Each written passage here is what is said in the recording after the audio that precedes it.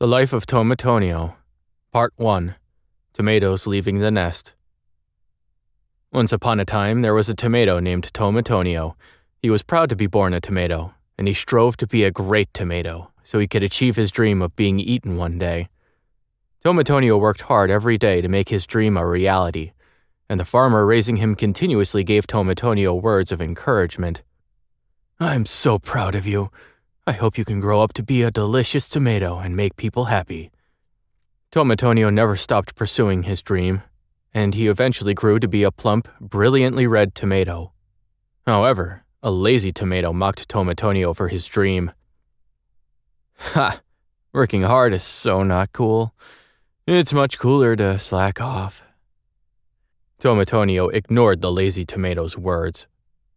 There was also a skinny crow who quarreled with Tomatonio since the day they met, when the crow had come to steal tomatoes. Tomatonio would proudly share his dream, telling the crow, "One day, I'm going to become a delicious tomato dish and make people happy." Only for the crow to mock him and reply, "Even if you made it to the market, you'd either be left unsold on the shelves or go straight into the trash." Despite these words, Tomatonio was determined to accomplish his dream, and no one could break his will. At last, harvest day arrived. Tomatonio's heart filled with anticipation, for he'd been waiting his whole life for this. Soon, however, the clear sunny sky became covered by dark, ominous clouds, and the winds began to blow. It was a typhoon. All the other tomatoes were helplessly blown away by powerful winds. However, Tomatonio desperately clung to his vine with all his might. "I won't give up until I achieve my dream of being eaten." Somehow, he managed to survive the stormy night. And when morning came, the typhoon had started to dissipate. Tomatonio was relieved to have survived, though he was quite upset at harvest day being ruined. He then felt something strange about his body. Filled with dread, he looked down. Oh no, his once plump, brilliantly red body had been devastated after enduring the storm. Part 2. Tomatonio falls off the vine. Someone called out to Tomatonio as he stared at his own body in shock. It was the lazy tomato, who had also survived the storm due to its small size.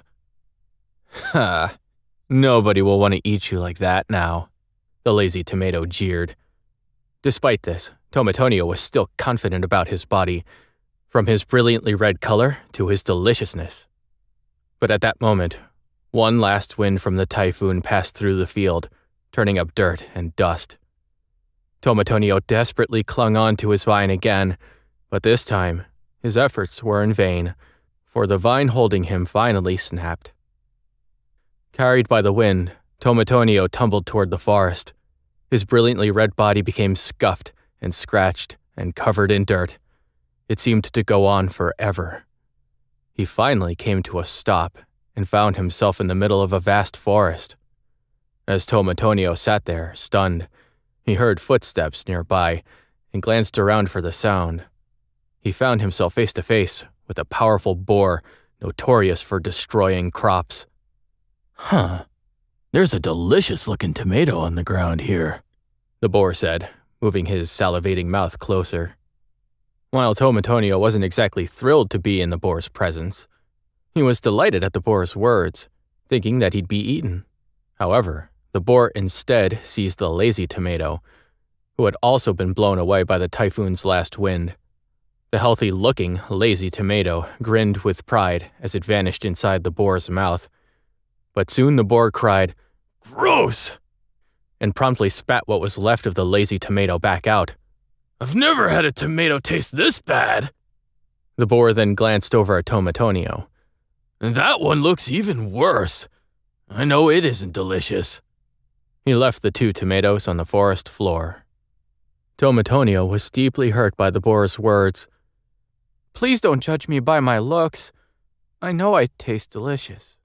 His pained voice faded away into nothingness and was swallowed by the dark forest. Time passed, and Tomatonio found his freshness quickly fading, but he was still determined. "I'm not giving up. No matter where I am, I'm still proud of being a tomato. I'm going to be the most delicious tomato ever and bring happiness to whoever eats me." Tomatonio managed to cheer himself up with his own words and, using the last of his strength, cleaned up his wounds and tightened himself up. Suddenly, his mud-covered skin regained its radiant luster and reflected the dazzling color of sunset. After a short time, a black shadow appeared in the orange sky and descended in front of Tomatonio. Part 3. A Fitting End. It was the skinny crow from before, who was always mean to Tomatonio. "What's Mr. Goody Two-Shoes doing in a place like this?" the crow snarked. "And you've gotten awfully ugly since the last time I saw ya." But Tomatonio faced the crow, his face still filled with determination.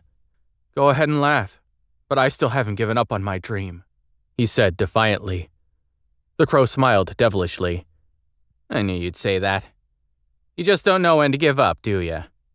Suddenly, the crow seized the vine on top of Tomatonio's head and flew high into the air, soaring across the orange sky to a destination unknown. The other crows and forest animals gazed in awe at the flying crow.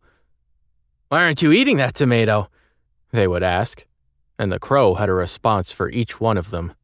"Instead of a fancy gourmand like myself, I know the perfect person for an ugly tomato like him." Tomatonio worried about where he was being taken, but nevertheless thanked the crow for rescuing him from the forest. The crow only scoffed coldly in response and continued flying.